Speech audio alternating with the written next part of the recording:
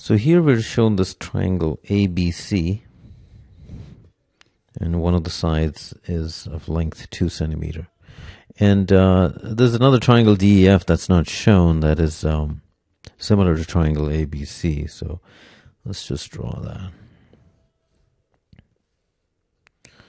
And it's similar, so you just have to write the corresponding sides. So ABC, so DEF, so the labeling would also correspond. And they tell us that angle B is congruent. Okay, so they're just emphasizing that again. C is F. So that's the correspondence.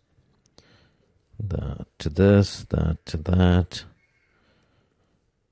And these three angles are equal. So the length of side DE is 6 centimeter.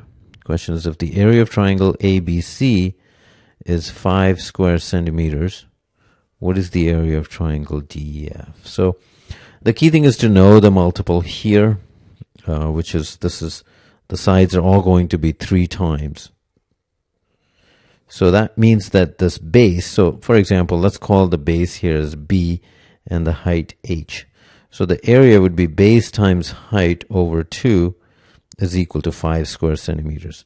Now the corresponding base here would be 3 times B, because we notice that here the sides are 3 times AB, and the height would also be the same thing, would be 3 times the height here. So the height also is in the same proportion for similar triangles, which means the area of this triangle would be 3 times base times 3 times the height of that triangle divided by 2. This is what we're looking for, and you notice that this is 9 times BH over 2, which is the area of this triangle.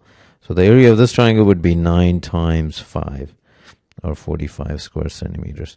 Essentially, the multiple would be whatever the ratios of corresponding sides, you square that, and that would be the multiple that the area of this triangle would be. So the answer is 45 square centimeters, choice D.